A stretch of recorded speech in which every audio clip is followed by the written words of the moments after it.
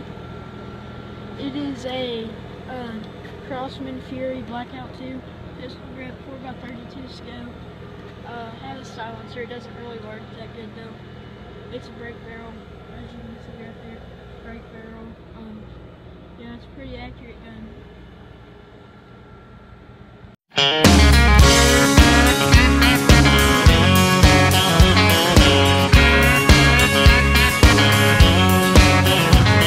I heard you had to drive him home after 2 umbrella drinks.